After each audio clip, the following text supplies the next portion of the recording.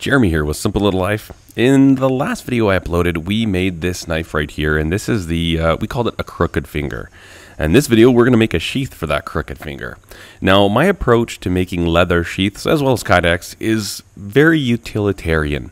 Ultimately, I mean, if you're making and selling knives, typically people want some way to carry that knife. So that's ultimately all I'm trying to do here, is trying to create a way to carry a knife, to protect the knife, and then to protect the person carrying the knife. So yeah, very, very simple. There's not a lot of fancy stuff going on here.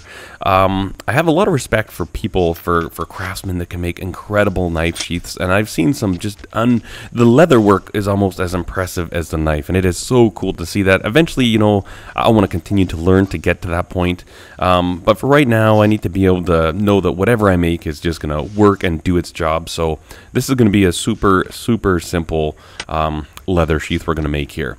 Now, obviously, right here, I'm templating the knife, the sheath, and this to me is the hardest part. Sometimes I'll go through so many different versions. You can actually tell the template I'm using now was a different one than I'd shown just previously drawing it out. And sometimes I find it takes 4 or 5 different iterations before I find one that I really, really am happy with the fit and the way it works with the knife. So once I've got that template done, I usually do that on a thicker cardstock material.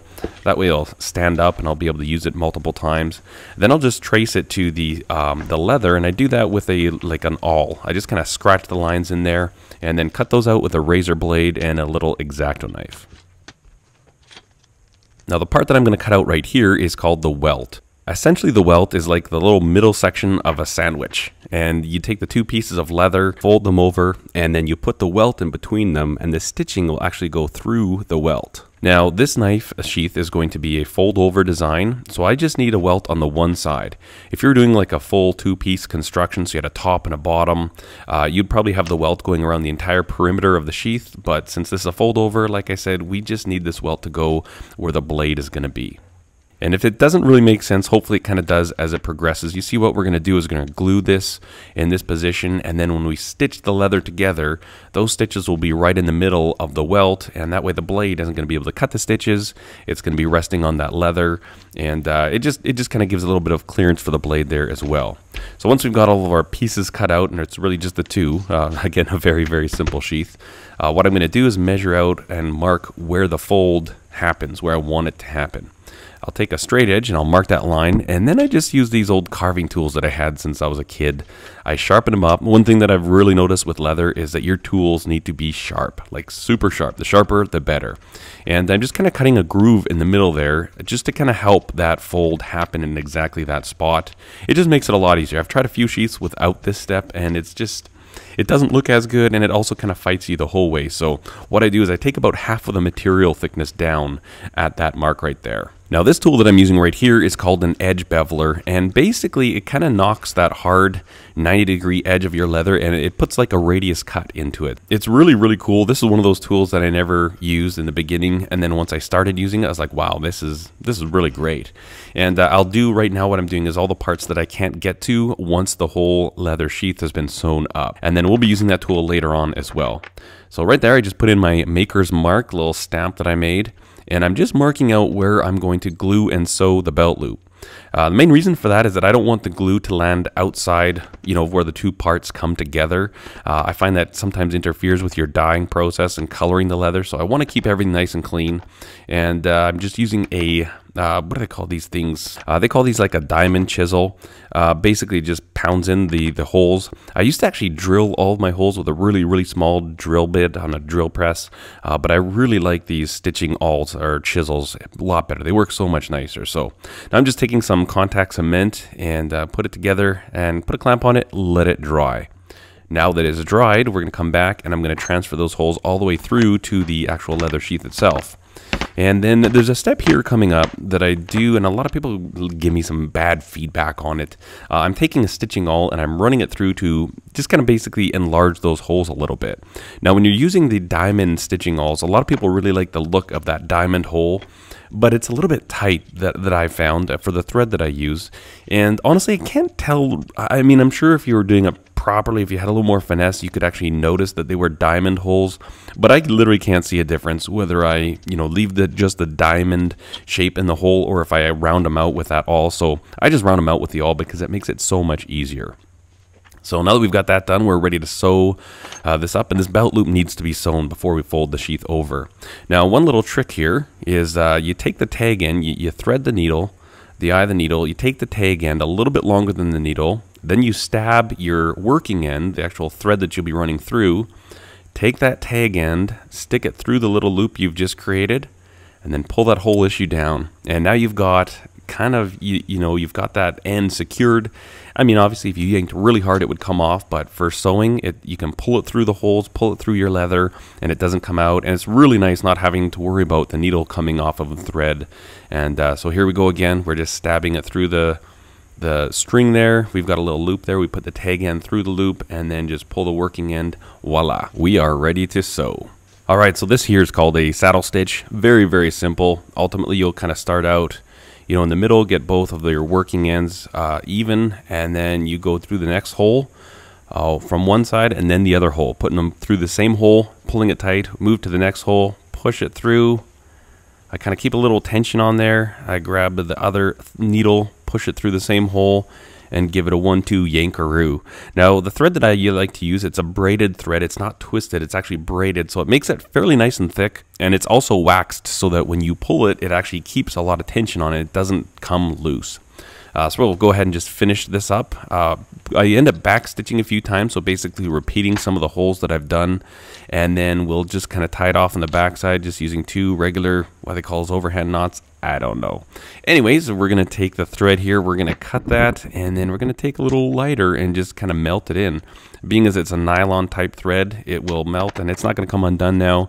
Really easy way. Again, I know there's ways that you can actually bury your knot or kind of finish everything off within your stitches, but I just don't know how to do that, so I do it like this instead. Now, this little piece here is just a super duper thin piece of leather. I buy it in a roll, and I'm just putting it over the stitching, and ultimately this is just to kind of protect the threading. You never know, in case a tip of the blade or something went by, you would hate for it to cut through that thread, and so it's just kind of an extra level of protection. So now we're actually going to be putting in our welt, and you can see we've marked out where the welt is going to go on both sides. And then we put on our contact cement. This is a water-based contact cement that I used. I'm fairly happy with it. The one nice thing is you have a little bit of time. Like, after about 10 seconds, you could remove it, and it's not going to be too tightly bonded. But it does hold really well. I've actually been really, really impressed with that. So I'll actually just glue on one side and let that dry. Again, we had all those clamps on there. Those are just little cheap old hardware clamps, and then I glued pieces of leather to them so that I don't end up putting impressions into the leather or like marring up the leather with the clamps. So now we're just going to finish up the other side here, get that glued on, and then again, we're going to clamp that and let that dry. Typically, I like to let it dry for about a day just to make sure it's really good and dry before we start sewing. What we're going to do now, and this is kind of something that's changed for me, is that once I've got everything glued up, I kind of trim it all, and then I actually take it out to my belt grinder, and I smooth the edges down on the belt grinder. Now, you could do this with like regular old belt sand or anything. I use a 80 grit, very, very coarse. I try to do as little as possible, but ultimately I'm just trying to get those 3 layers of leather nice and flush and flat. Once that's done, I'll take this edge beveling tool again and bevel the edges, and that just really cleans it up. So now at this point, we've got a really nice, clean, even edge on that side. Now this here is a stitch groove cutter, and you see it's kind of got an arm on the one side that acts as a guide to make sure it's all nice and centered, and then the other side is actually a little hole cutter. It's a really cool little tool. Again, I'll put some links in the description below, and you see it just pulls that little leather out of there, and that way when you put your stitching in there, it's going to be nice and flush. It won't sit proud of the sheath itself. I think the big advantage to that is that way, with the thread being kind of underneath the leather, it's a little bit more protected. If you're rubbing up against rocks or something like that, or abrasions, it's less likely to cut the thread when it's kind of buried into the leather there. And again, we're going to use our stitch hole chisel thingy-majiggers, whatever they are. I'm going to pound in our holes. I've got this one here, and it's a 2-prong, so it's nice. It just basically gives you nice even spacing between each hole. And then I also have, I think it's like a 5 or a 6 tooth one for if you ever get into nice straight sections, you can do more than just essentially one new hole at a time. You can do like 5 new holes. Works really well. Again, these are fairly inexpensive, and when I used to drill these out, I don't know, it's just such a pain. I really like this method. It's noisier. It's obviously not quiet when you're banging around, especially on a wood work table or something like that, but works really nicely. So here, this is actually the end of a stitching awl of mine that broke, and I put it in a vice grip. And so what I'll do is the one side that I've hammered through, I'll have a look and I'll just make sure we're lining up in the middle of the stitching groove. Sometimes when I'm hammering, I'll go all the way through. Sometimes those 2 stitching grooves don't line up perfect. So what I'll do is I'll actually kind of angle my little awl as I'm sticking it through to make sure I come out in the center of the stitching groove on the back of the sheath. But what I do is I go through the front side, you know, spin it all around, enlarge that hole. Then I go from the back side as we're doing right here. And that way I've got a really nice way for stitching. I just find, you know, when you're doing this stitching, if you're fighting with every single stitch, you know, to get the needles through, it's such an unenjoyable process. I really don't like it. I mean, it's not like these needles are falling through there. I still have to push them, but it's just, I don't know. I really like that. And like I said, I can't see the diamond pattern the way that I do things. Maybe I'm doing it wrong, not sure, but here's a slightly better look at a saddle stitch. So you kind of stick it through one of the sides there. I keep a little tension on it just to keep it out of the way so that I'm not going to actually puncture the thread, and then pull it through the other side, give it a yank. Move to the next hole, take our needle. Sometimes I use a stitching pony for this, sometimes I don't. A stitching pony, if you don't know, is just like kind of like a wooden clamp thing that holds leather work. But for the sake of the video, I thought I'd just kind of do it by hand here. You don't need a stitching pony to stitch leather, and sometimes I prefer doing it just like this. It's something I enjoy doing, you know, if I'm waiting, you know, for my kids at activities or watching TV or something. I really love some of the processes. In fact, sometimes what I'll do is I'll make a whole bunch of leather sheaths just to the glue stage, so everything's glued up, kind of cut down and everything, and then all I have to do is stitching. And I'll take like 3 or 4 sheaths with me, and I'll just sit there and stitch away. And it's so, I don't know, almost meditative. I really enjoy leather sheaths once you get into them. Once you kind of figure out a process that actually works and you're not fighting with everything or fighting to figure stuff out, really become fairly enjoyable. And again, we're just going to melt off the tag ends there. You can see that. I mean, it's not the most gorgeous sheath on earth. I do not make beautiful leather sheaths, but I make functional leather sheaths, and that's kind of my goal. I want to keep everything clean. I don't want it to be hideous. I don't want it to look like some janky old, you know, something that you picked off on the floor of an old barn or something. But you know, I think it works for now. And again, always want to get better, always want to improve. And you know, certain projects, I've been asked to do some slightly fancier things with sheaths, and I have done those, and so I just need to do more of those, I think, ultimately. Now, this is one big step that I changed in my sheath making recently, and that's switching up to like this Faberings, I don't know how you pronounce it, but the actual proper dye. Previously, I was using a water-based dye, and it was terrible. It's called like EcoFlow or something like that. I don't know. It sucked. It really did suck. It didn't dye. This is like an oil and alcohol based dye, and I mean, you put it on the leather and boom, it sucks in deep, dries super fast, and it's so even. So if you're having issues with the finishes of your leather and the colors, maybe try different dye, because that has made a huge difference for me. And what I just did here, I just took a little paintbrush and I'm painting on an edge coat. Again, this is something that I've only started doing in the last couple of weeks. And it's just a really nice, high sheen, really long lasting edge protector. You got to be careful with this stuff that I don't get it onto the flat parts of the sheath. You see me wiping it off in a few times here. But it just finishes off that edge really nicely.